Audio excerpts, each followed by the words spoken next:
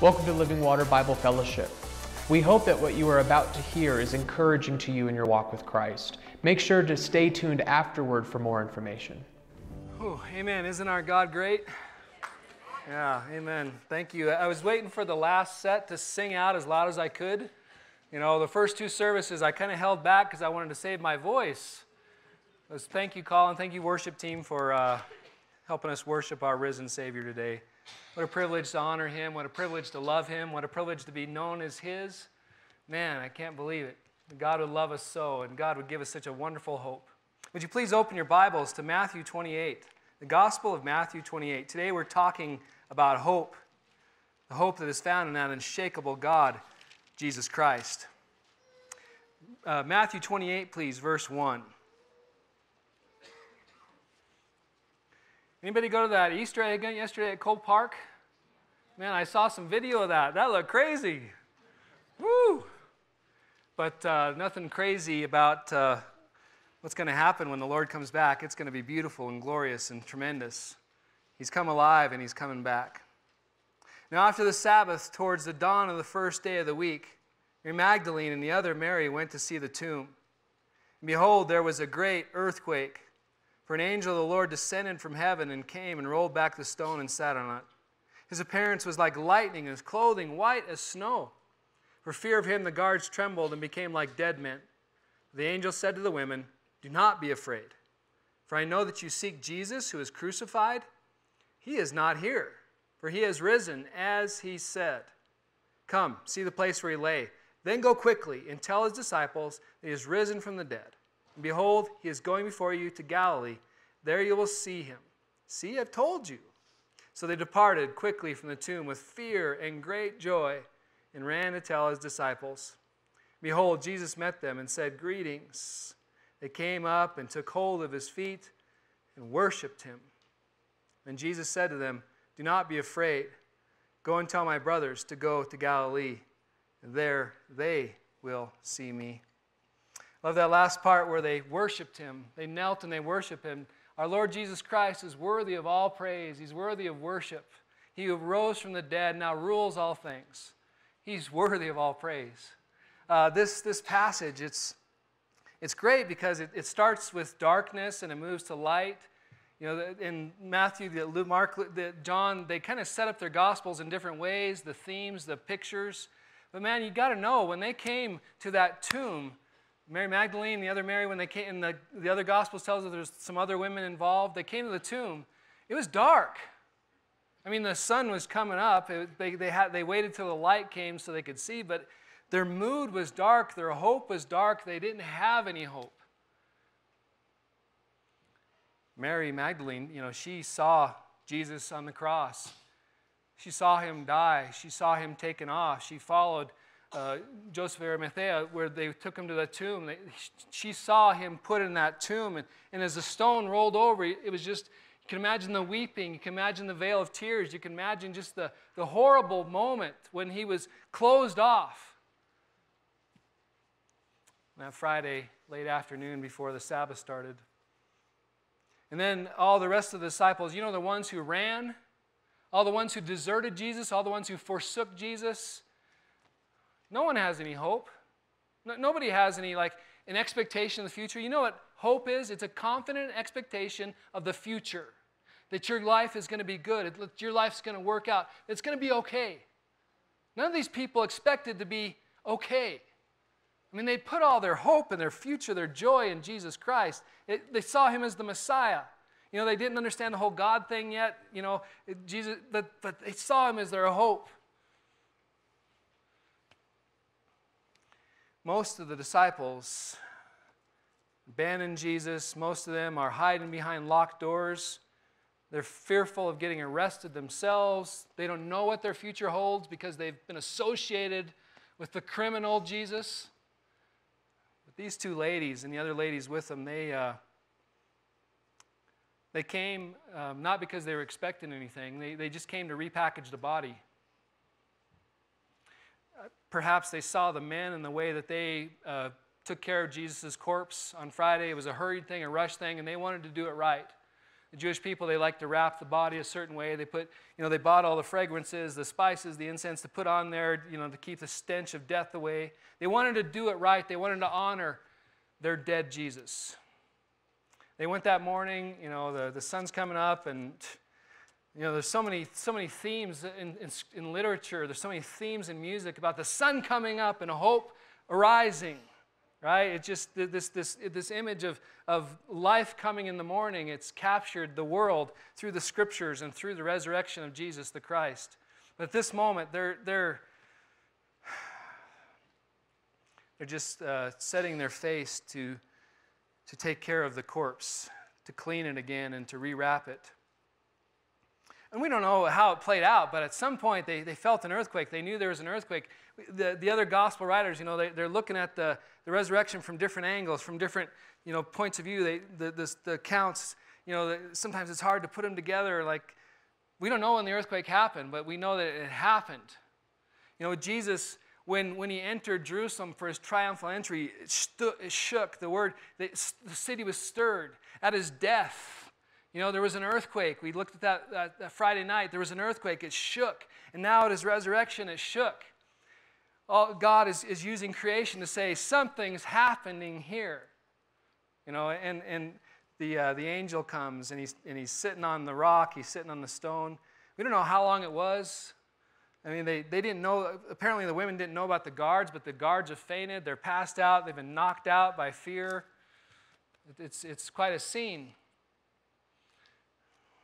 Then it gets more hopeful. As the light dawns, as light comes up, more light, the angel gives more light, gives more revelation. I know you've come here to see Jesus the crucified one. I know you've come here to see Jesus the crucified one, but guess what? He's not here. He's risen. As he said. That's a very important thing. Think about that. As he said. I wonder what was going through their minds right then.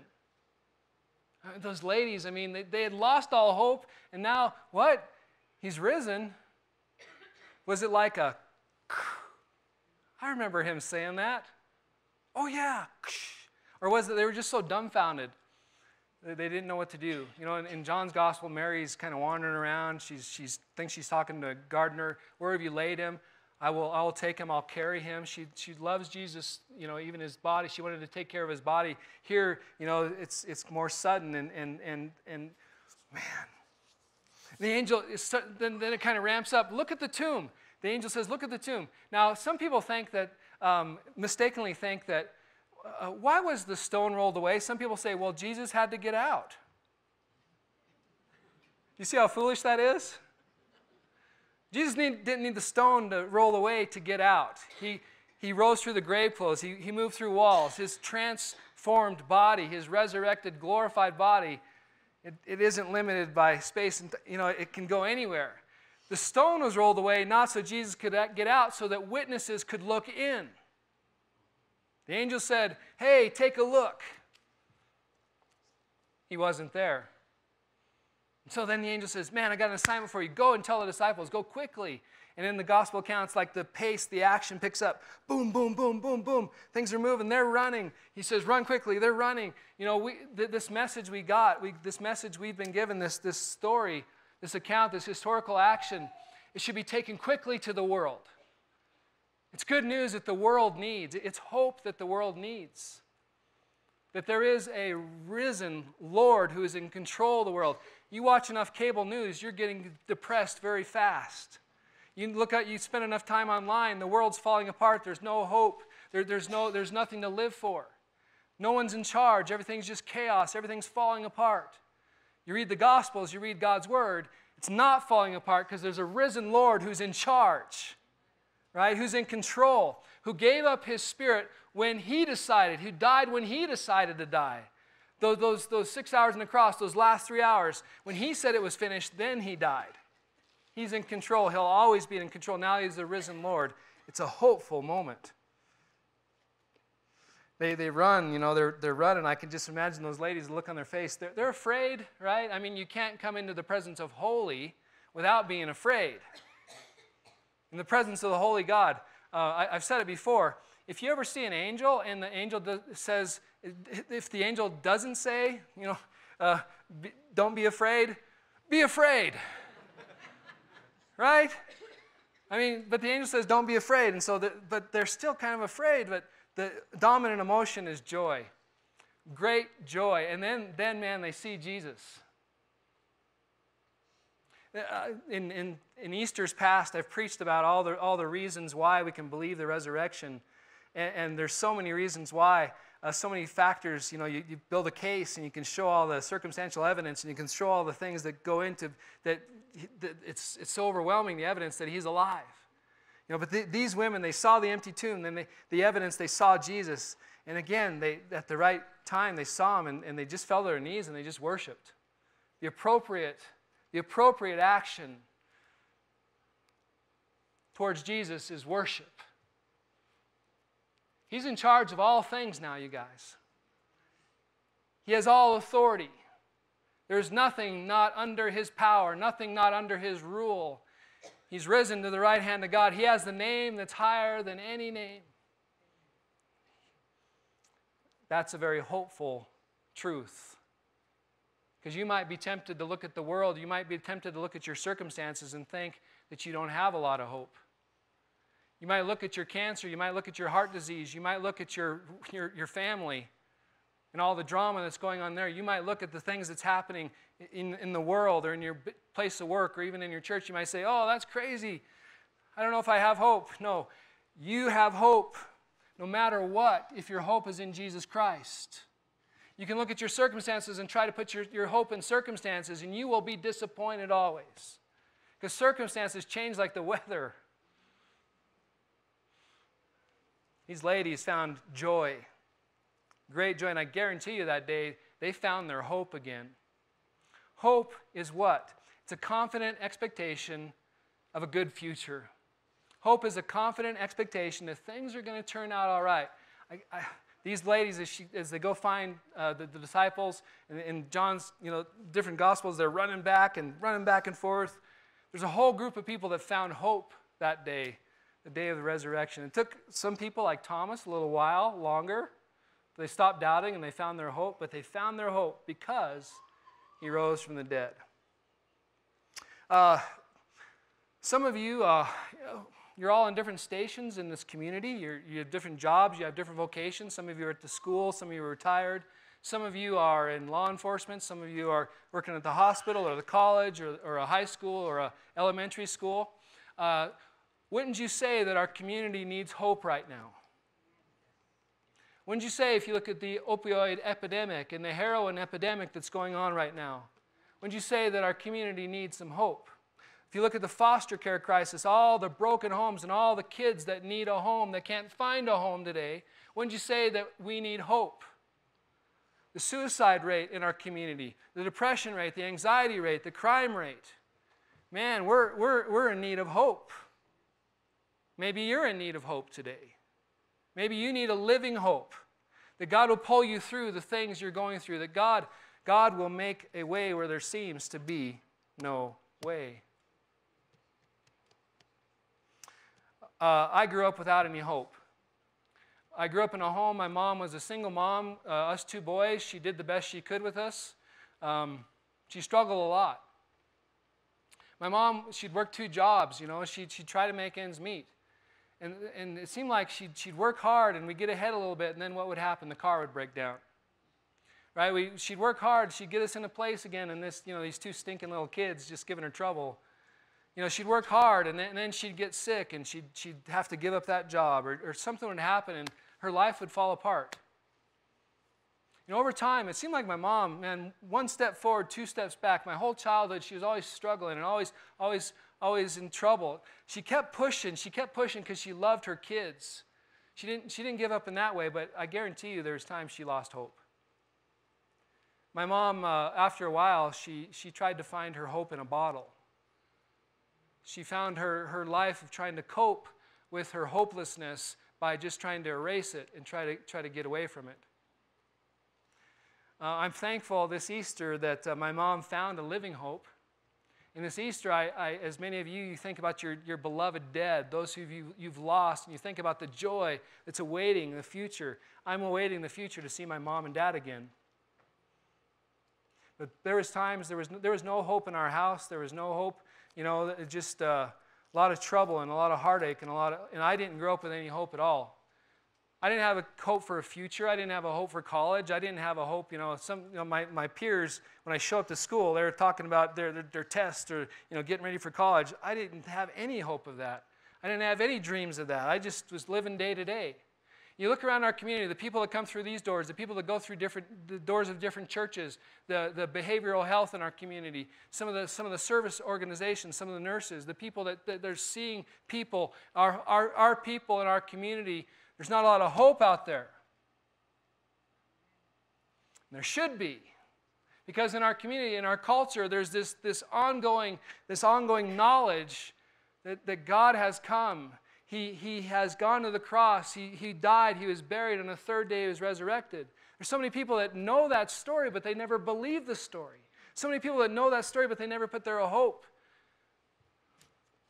in the risen Lord Jesus Christ. Keep trying to put their hope in money. The Bible says, don't put your hope in money. They keep trying to put their hope in possessions or their material goods. Don't store up your treasures on the earth. The Bible tells us, don't put your hope in a new economy or a new beginning. I love our politicians in our community. They do their best they can. Our politicians try so hard in our community. It's so overwhelming. I'd love to say put your hope in politicians, but I know that's tough. Put your hope in people, and I don't know. The way I grew up, I'm a little cynical that way. That people let you down. What's really fascinating about this text, you guys, this historical account is that the women had hope right in front of them, and they were hopeless. The disciples had hope right in front of them. They had the Word of God right in front of them, and they were hopeless. Before Jesus went to Jerusalem, what did he tell them?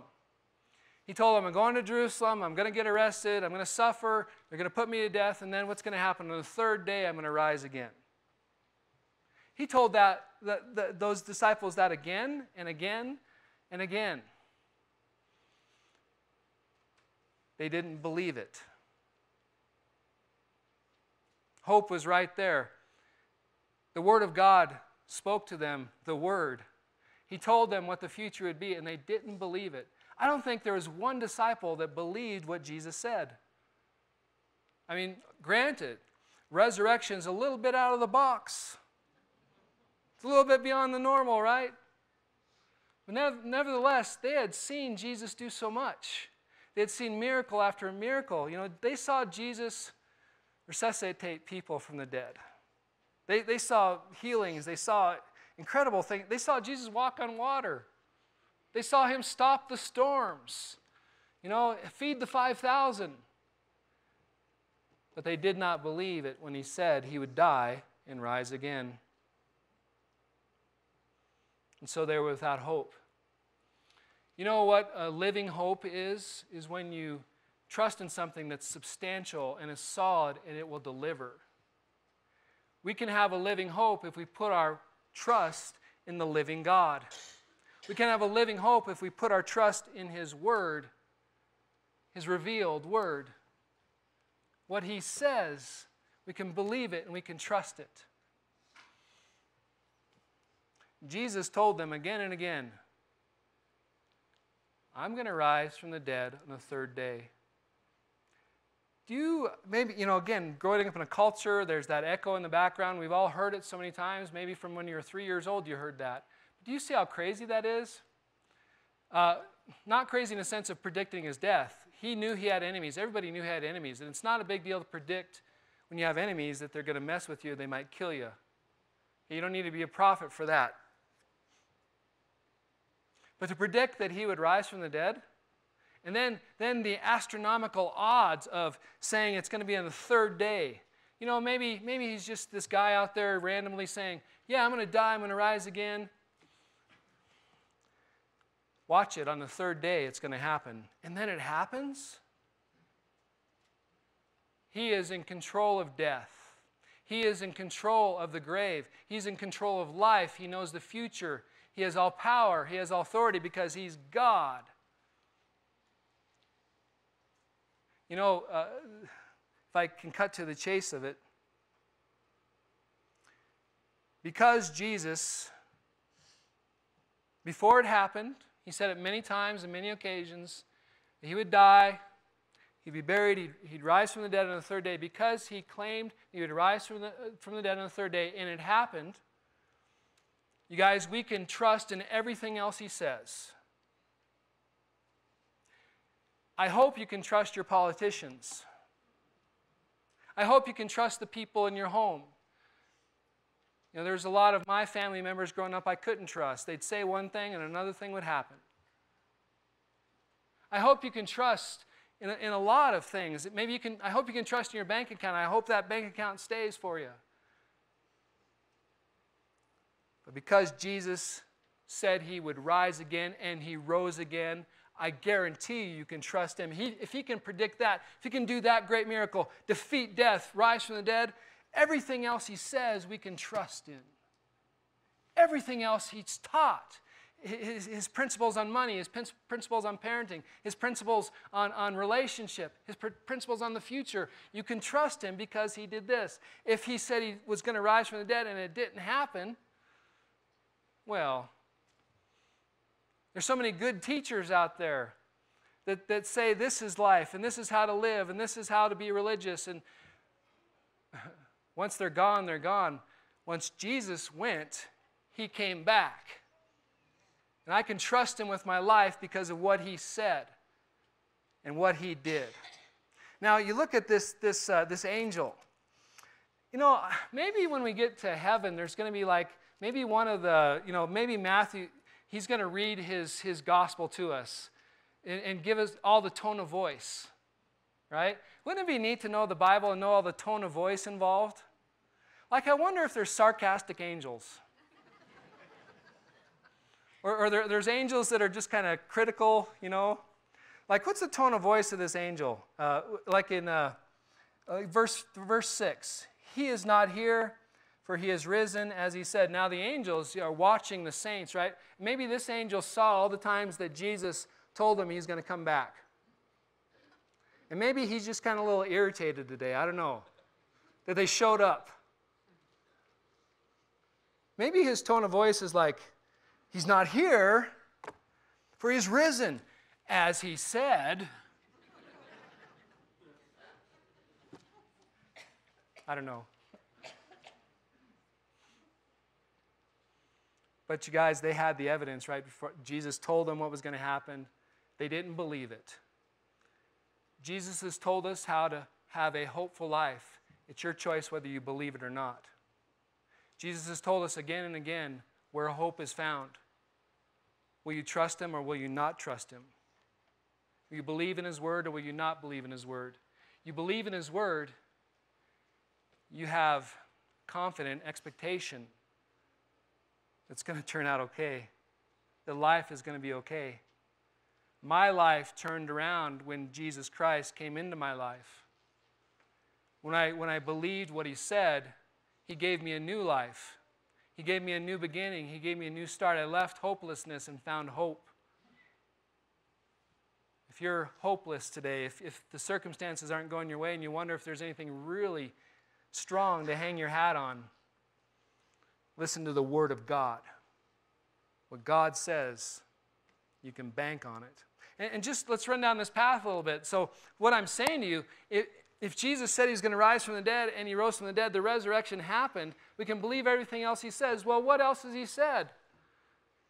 Well, we got a lot of Scripture, but let me just give you a few things that He said very, very quickly. If you look at Matthew 6, this is a very hopeful passage if you're going to put your hope in Christ. If you're not willing to put your hope in Christ, maybe it's just blowing smoke or whatever. But chapter 6, verse 24. I wish I would have had this in my house when I was a teenager. Therefore I tell you, do not be anxious about your life. Chapter 6, verse 25. Therefore I tell you, do not be anxious about your life, what you will eat or what you will drink, nor about your body, what you put on. Is not life more than food, and the body more than clothing? Look at the birds of the air. They neither sow nor reap nor gather into barns, and yet your heavenly Father feeds them. Are you not more valuable than they? And which of you, by being anxious, can add a single hour to his span of life? Why are you anxious about clothing? Consider the lilies of the field, how they grow. They neither toil nor spin. And I tell you, even Solomon in all his glory was not arrayed like one of these.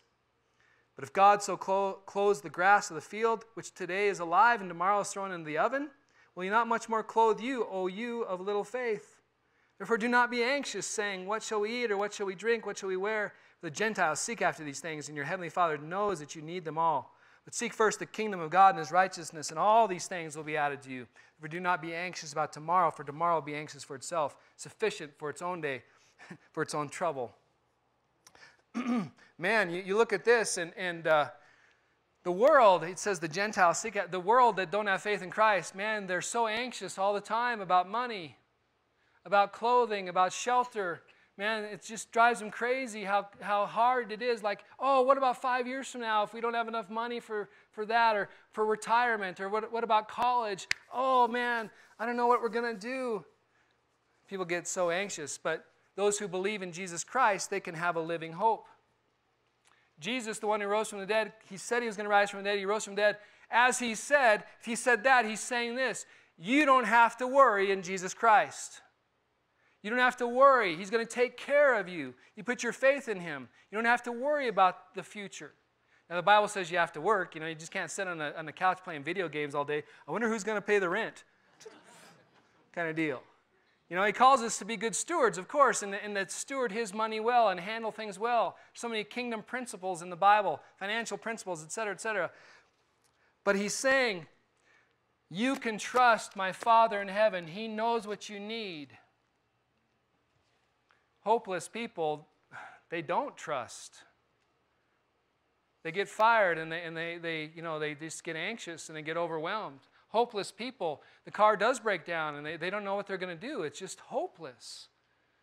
They don't know where the money's going to come from. We who trust in Jesus Christ, who trust in his word, he's told us what to believe. We have the privilege of believing or not believing. We have the privilege of putting our faith in what he said or ignoring it. My Jesus, who rose from the dead, who has all power and all authority, my Father in heaven, they're telling me that I don't need to be anxious. I can trust that he'll provide for my needs. I remember when I was a new father, my boy was in the Sioux Falls Hospital, and I was like, even then I started to stress a little bit, and I was like, man, I don't know if I was in seminary time, I don't know if we have the money, and I don't know if we're going to make it, and I stressed, and this passage, it spoke to me. God, I can be safe in the arms of Jesus. He's got me. You see how this works, this believing in God's word? God's word, which is true, has come to us. We can believe it, and we can have hope. Jesus is an anchor for our soul, an anchor in our life as things fall apart. We can believe his word or not. I ask you to please be a people of faith and trust in his word. See what happens in your life. John chapter 3, please. John chapter 3, verse 13.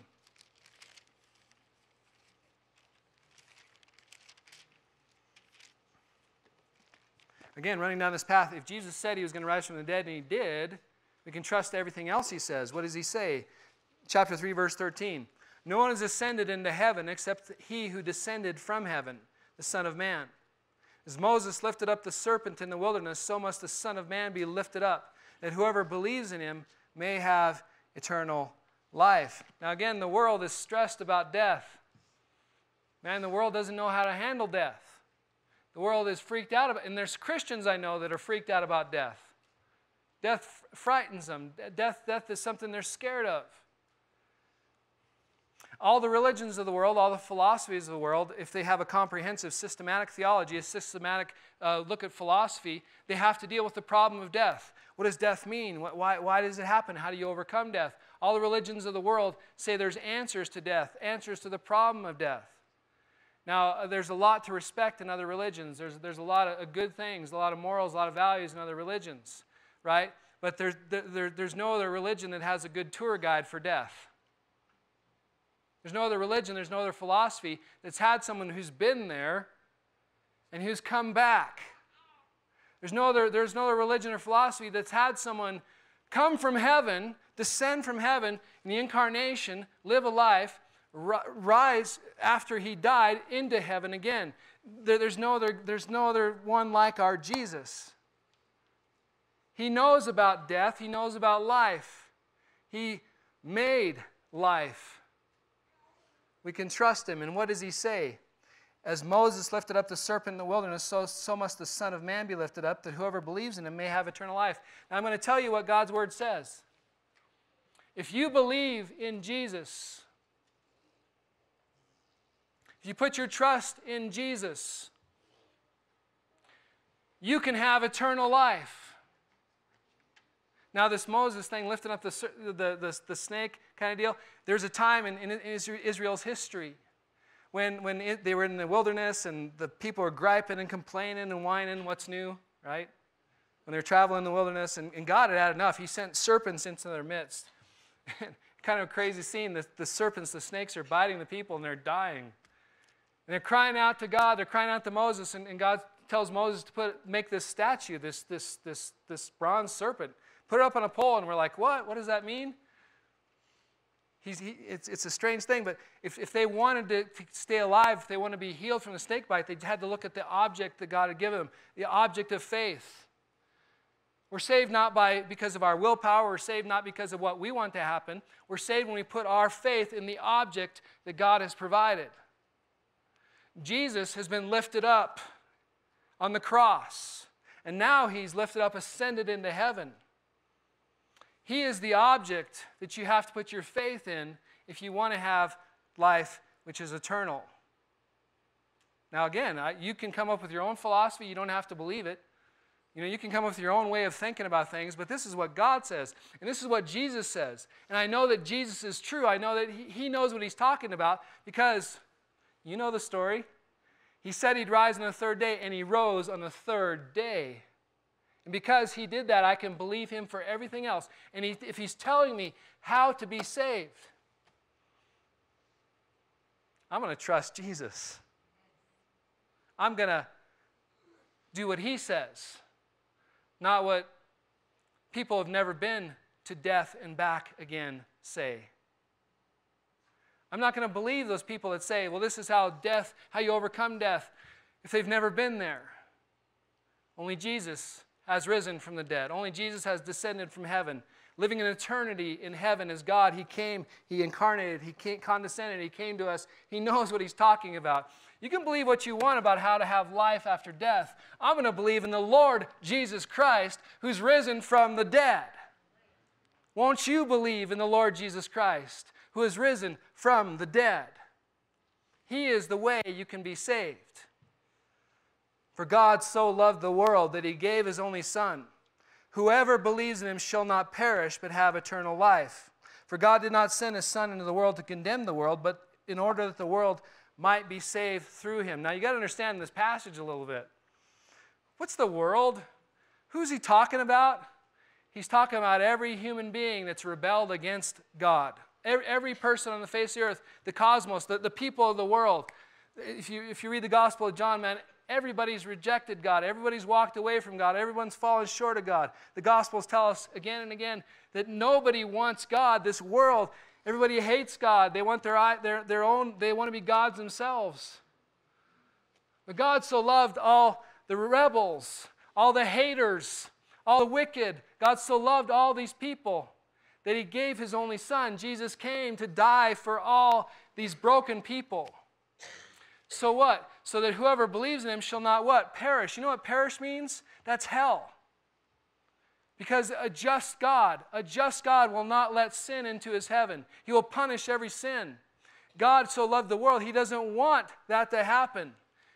He doesn't want anybody to perish, but everyone to come to life. Now, I don't understand the dynamic, there's the scriptures, man, there's so much there about the elect and about different things that are so precious and powerful and wonderful, God's great eternal plan. But I do know this. Jesus said if you want to be saved, if you want to have a new life, the eternal life, it's not just this life that goes on and on and on. It's a different quality of life, because in the passage he's talking about being born again. A new life that can start right now. A new life that can start right now, that goes on into eternity. A new life, a born-again life. I don't know, maybe you've got another philosophy. Maybe you have another hope for when you die, how to overcome death, how to overcome hell. But I know what Jesus has said. He said if you want to live eternally, if you want a new life, believe in me. That means believe his work on the cross.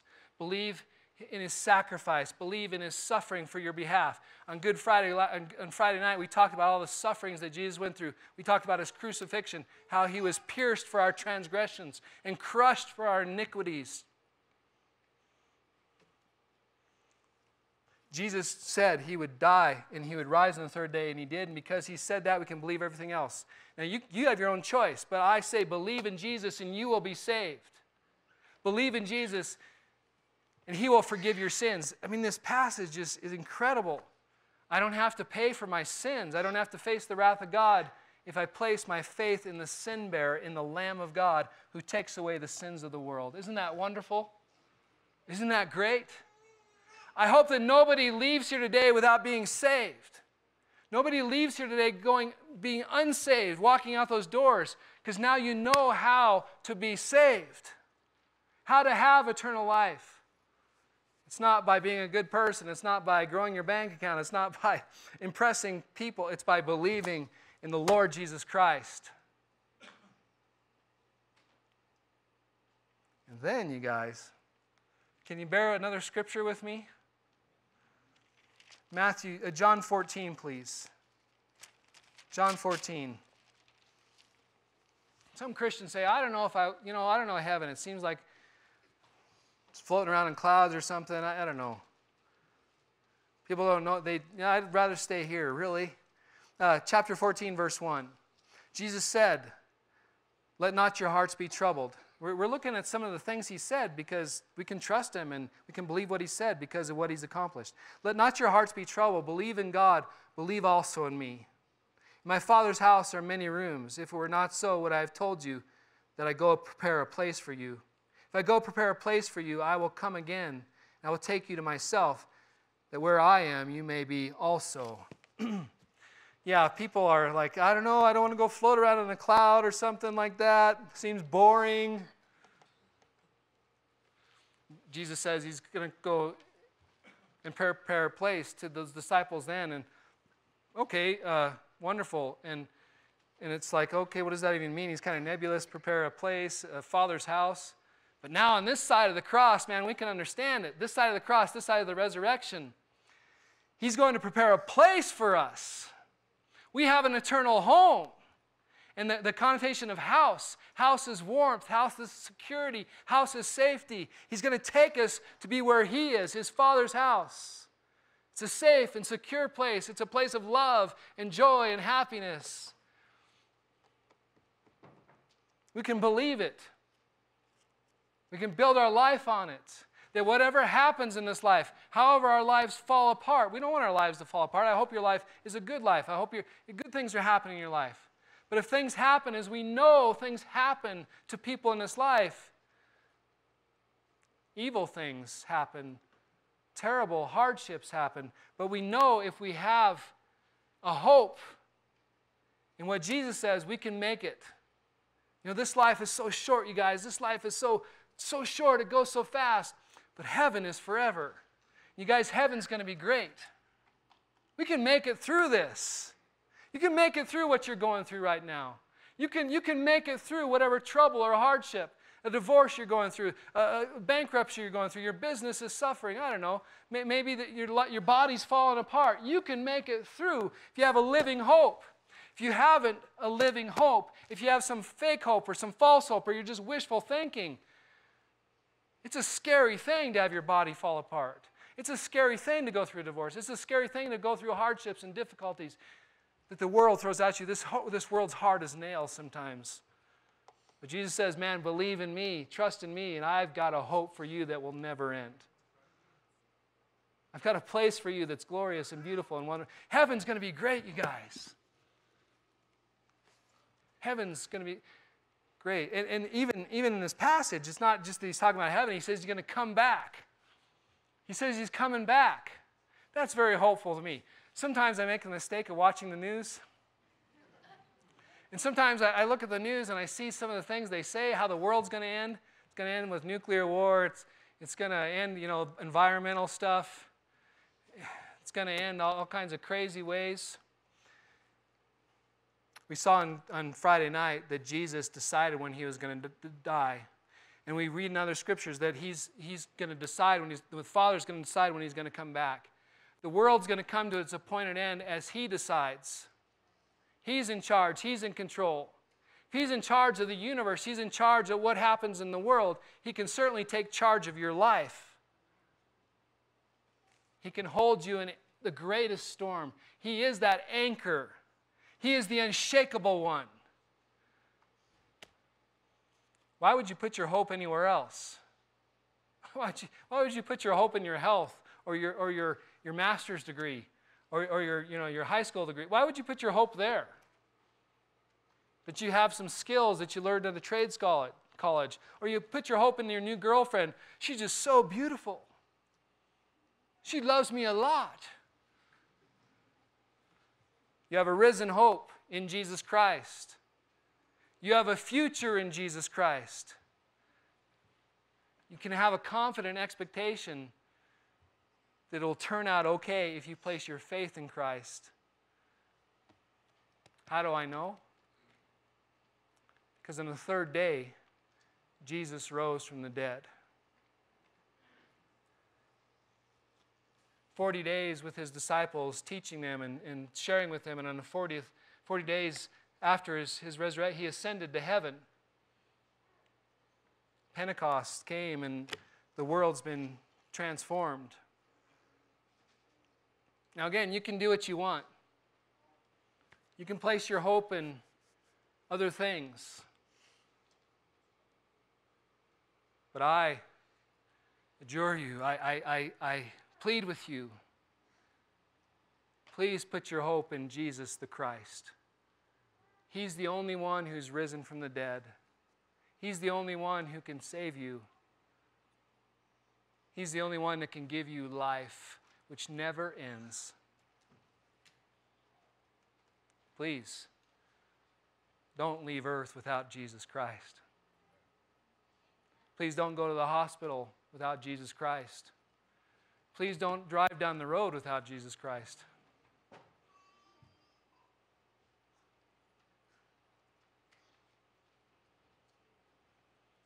God so loved the world. God so loved you that Jesus came to die on the cross for you. He came to save your life. He came to give you a living hope that will last forever. Leave the other philosophies behind. Leave the other worldviews behind. Leave the other religions behind. Put your faith in a living person. Put your trust in the one who came back from the dead. And when you die, he will take you to the Father's house. And you will live forever in the kingdom of God. Heaven's going to be great. We have a lot to look forward to. Amen? Would you please stand in the Lord's presence? You guys, I hope that you live a risen life. I hope that you would walk with the Lord for the rest of your days. I can testify to you that since Christ came into my life, gone through a lot of trials and tribulations, and God has never let me down. His word is true and he's reliable, and you believe in him, he will hold you for the rest of your days. May the God of hope fill you with all joy fill you with all joy and peace in believing, so that by the power of the Holy Spirit you may abound in hope. Father, I pray for us as we leave here today. Thank you for this celebration. Thank you for reminding us, God, where our hope is found. Lord, we ask that you give us power to repent of false hopes, that you'd give us power to leave evil behind, and you'd have the power to walk with you for the rest of our days.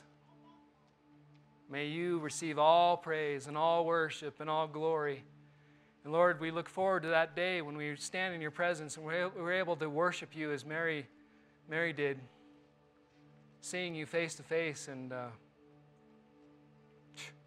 Lord, can't wait. Thank you for the confident expectation you've given us of a fantastic future. We love you too. In your name, Jesus, we pray. Amen. Amen. He is risen. God bless you guys. Go in peace. Thank you again for watching. Living Water is a gospel-centered, Bible-based church, and our mission statement is to lead people to a life-changing and ever-growing relationship with Jesus Christ. Links and contact information are available in the description below.